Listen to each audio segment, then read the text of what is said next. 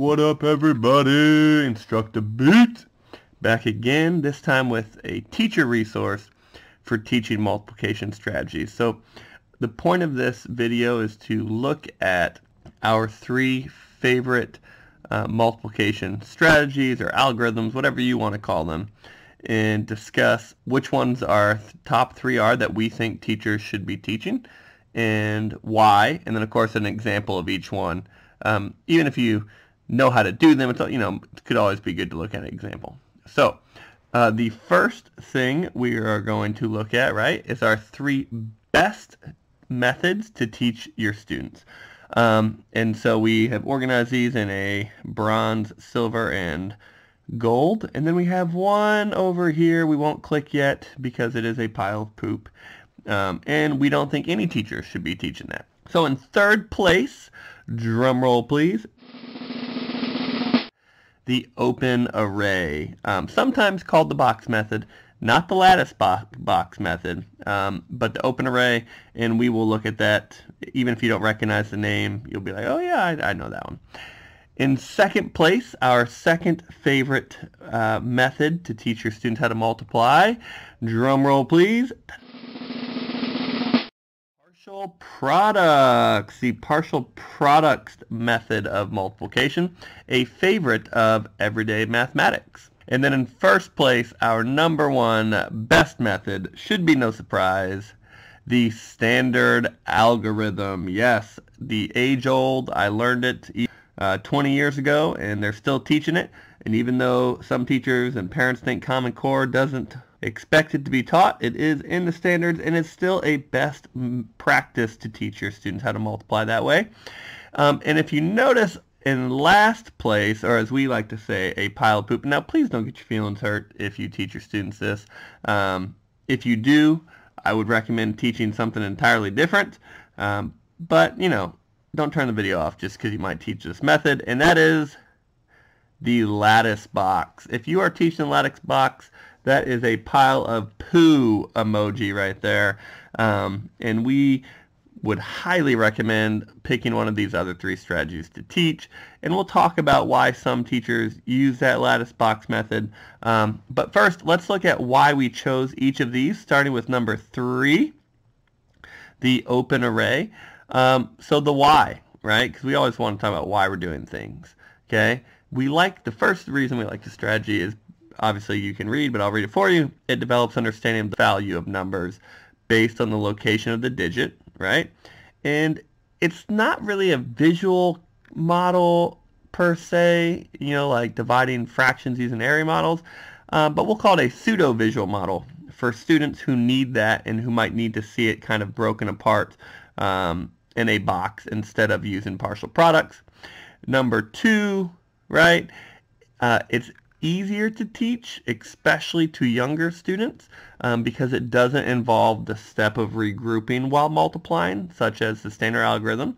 And number 3, it's the same process for multiplying by a one-digit number as if you're doing a multi-digit number. You just have to break apart the number, break apart and add another box. And so those are the reasons that we love this strategy. Let's look at the steps for this, okay, and then of course we'll do an example. Number 1, right, you draw the box you need and you split it for the amount of place values you need. And if this doesn't make any sense, hopefully it will when we do our example next slide. You write the two factors you're multiplying in expanded form, which goes with showing the value of each digit. You multiply the place values and fill in the products in the boxes, and then you add all the boxes together for your product, right? So those are the steps that we teach our kids. You might want to make it a little bit more kid-friendly sounding, but basically those are your steps. And if we look at an example right here, let's look at this. Let me grab a pen and we'll try to solve this. So the first thing I'm going to do is I'm going to draw a box. Oops, I'm going to draw it down here. Okay. And it doesn't have to be a, really cute box, but there you go. And I know that up here, right, I'm going to put 345 at top, okay? So now I'm going to break it apart using my expanded form. I have 300. I just got this new writing pad. It's really cool, but, still working on that. Plus 40, plus 5. and I'm multiplying by 23, which will be 20 plus 3. I like to put a little time sign here. And I have 20 plus 3. Okay, so now all I'm doing is I'm multiplying my digits times each other. So that would be 6, and then a 6,000 right there. This is 20 times 40, kind of like the old school multiplication tables. So 4 times 2 is 8. I add my 2 zeros to make it 800. 5 times 2 is 10. I add my 0 to make 100. And now I'm doing 3 times 300, so that'd be 9. I add my 2 zeros from the 300. 3 times 4 is 12. I add my 0. And now the multiplying and adding your zeros, right, that should be taught obviously before this. It's a basic skill. It is in a lot of third grade standards anyway. Understanding place value and multiplying, and maybe not moving your decimal yet if you're in third grade, but especially as you get to fifth grade, understand, you know, the multiplying by 10, dividing by 10, moving your decimal and the powers of 10, and how our place value system is based on that. And then 3 times 5 is 15. And then over here, right, all I got to do is add them all up. And again, if you notice, I didn't have to deal with any regrouping as I was multiplying, which can be one of the trickier things for people who are doing the standard algorithm. Okay, and you don't have to add them all like this. You could actually have them add down and then add those numbers together. Hopefully I can get this right. If not, I will probably just edit that part out of the video. That'd be 3, that's 9, 18, 19, carry your 1, right, and that's a 7. So y is going to equal 7,935. Okay, so that's an example of a 3-digit times 2-digit number.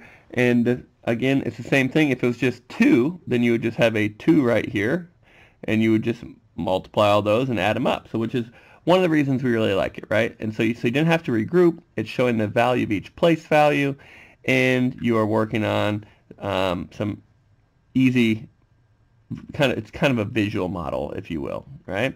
So our next one is partial products, and this is one a lot of people might not actually be familiar with, but our why behind it, we like it because for the same reason, it develops understanding of the value of numbers based on the location of the digit. So understanding that, you know, a 3 in the tens place is really 30. Again, it doesn't involve the step of regrouping while multiplying, which can be one of the trickier things. It's also the same process for multiplying by a 1-digit factor as a multi-digit factor. And then the reason we bump this up to number 2 over the open array or the box method is because this is a great scaffold for eventually getting to the standard algorithm. I think as teachers, right, our goal should be to get to the standard algorithm, especially because many standards have it explicitly stated when they get into middle school. And as elementary school teachers, we should be teaching for the future of our mathematicians, right? So not taking the easy way out by teaching the lattice box just because it's easy and the kids like to draw it and woohoo, everybody's happy, right? But really taking the time, if they're struggling, to practice it and practice it and practice it, because some things take practice, right? And then trying to get them ready for middle school, right? So our goal should be get to the standard algorithm eventually, and so this is a great way to do it. So your steps for this, okay, you're going to line the numbers up starting with the ones place, which is why it's similar to the standard algorithm. You multiply each digit in the bottom factor, right, so the bottom number, by all the digits in the top factor, just like you would for the standard algorithm. And then you're going to add all the partial products together to get your product, okay? And so if these don't make sense, I mean, they might not be the best descriptive steps, but hopefully as we do an example, we'll kind of see what we're talking about. So we're going to do the same exact problem, right? And so the first thing we do is I'm going to line it up. I have 345 times 23. So it kind of begins to look like the standard algorithm.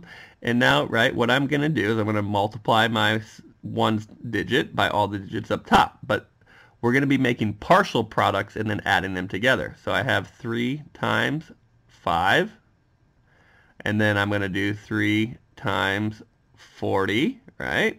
And then I'm going to do 3 times 300. And that's my first step because I'm multiplying all those, right? And so we're understanding the place value of the digits. And now we're going to do the tens place times everything. So again, right, that's really a 20. So we're going to do 20 times 5. And then we're going to do 20 times 40. And then we're going to do 20 times 300. And obviously this is very, very similar to the open array, but again, like we said, the reason we bumped this above it and are to be the silver medal winner is because you're really getting used to seeing the standard algorithm, right, and lining it up and kind of showing what you're doing. But this is a great way to introduce it to conceptually kind of understand what you're doing when you're actually multiplying, because we understand when you're doing the standard algorithm, a lot of people just memorize the steps, right? Which is okay eventually, but we do want to try to teach conceptually what's happening. So this is a great way to do that and still have it kind of look similar. So again, just like we did before, we did 3 times 5 is 15. That's 120. This is 900. This is 5 times 2 is 10. Add your 0 for 100. 2 times 4 is 8. Add your 2 zeros for 800. And then we have 2 times 3 is 6. And then we're going to add our 3 zeros, make it 6,000. Now, if your students are neat, they can stop right here and add these up, which again looks like the standard algorithm. But because I'm using this writing pad and it's not neat, I do want to kind of rewrite these. So I'm just going to rewrite them over here, starting with the bottom. And again, it doesn't really matter how you do it, as long as you're adding up all your partial products, hence the name. And we're going to add them up and hopefully get the same answer as before. That'd be 3, that's 9, right? 18, 19, carry your 1, should be 7,935, which is the same answer as I got for the first using open array. So again, this is just an example. You can look up other examples. We do have a student video for how to do the partial product example. If you're doing playlists, we'd love for you to add that to it. But this is a great way to introduce multiplication. If I was teaching 4th grade, which is when a lot of states who are doing Common Core or other states and start introducing 2-digit by 2-digit multiplication, this is how I would do it. Okay, because you're really introducing the standard algorithm, but then I would get to the standard algorithm and have my students only doing that, which leads us to number 1, the standard algorithm. Why do we like it? It prepares them for math later down the road, right? So for example, decimals. Now you can do decimals using the partial products. I know some people do decimals using the lattice box, right? Because they can just slide it. That's a terrible idea, though, to not at least conceptually have your students understand what's happening. So this prepares them, though, for when they get into middle school or when they're in 5th grade and they're multiplying decimals, or whatever that case may be. This is where we want them to get, right? Most state standards call for it at some point, maybe not your grade, which brings us up a great point, right? Just because something isn't expected in your grade doesn't mean you shouldn't set your students up for success by teaching them that. Just because, I know some teachers who teach the open array method for 2-digit by 2-digit because they don't want to take the time, because kids struggle with regrouping and it's a hassle and yada yada yada. Well, that's kind of lazy, right?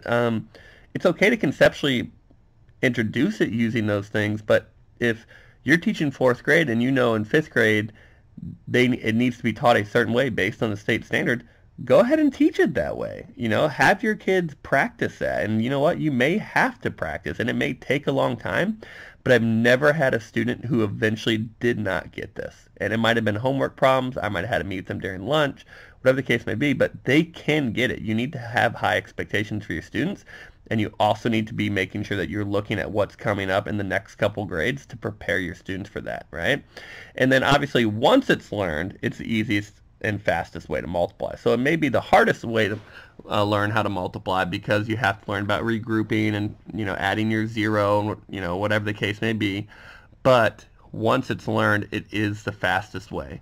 And eventually, right, if at the end of the day You know, let's say we're taking a state test. If kids are spending 20 minutes on a multiplication problem because they're trying to draw their box, that's energy and effort taken out from other problems, right? And so we want to make sure we're teaching them not only for future grades, but also, you know, we want it to be the easiest and fastest way possible too. So obviously this does not teach conceptually what's happening, which is why I say we, you know, introduce it with the open array or the partial products. But here are my steps I teach. Line up the digits and go from right to left. When you have multiplied all the ones place on the bottom, right, by all the digits on top, then you cross out, add your 0, and erase. And this isn't just something we say, we do talk about why we do that, okay? So it's just not a step. And then do the next digit moving from right to left, add the two products up at the end, and you have your answer, right? And so obviously most of you probably learned this in school, so you don't need to see it, but I'll just show it as I talk through the steps that we just talked about. So we start with our ones place, and we go from right to left. So 3 times 5 is 15. Carry your 1, circle it. 3 times 4 is 12. Plus 1 is 13. Carry 1 and circle it. 3 times 3 is 9. Plus 1 is 10. And now I cross out. I add my 0, and I erase. So I just erased everything I carried because now I'm basically starting a new multiplication product. And we do talk about you add your 0 because this is a 20, and if they've done partial products, then they would understand that kind of naturally. So now 2 times 5 is 10. I carry my 1 and circle it. 2 times 4 is 8, plus 1 is 9. 2 times 3 is 6. I add these together, and I should have the exact same answer as my other ones, which I do, and your product is 7,935, okay? This is just a video kind of talk about why we think these methods should be taught and the purpose behind them and some steps for teachers maybe who don't understand how they could introduce it to their students. As always, please check us out on InstructaBeats, YouTube channel InstructaBeats, and then Instagram at InstructaBeats. Please follow. Please subscribe to our YouTube, and as always, you can email us at instructabeats@gmail.com. InstructaBeats out!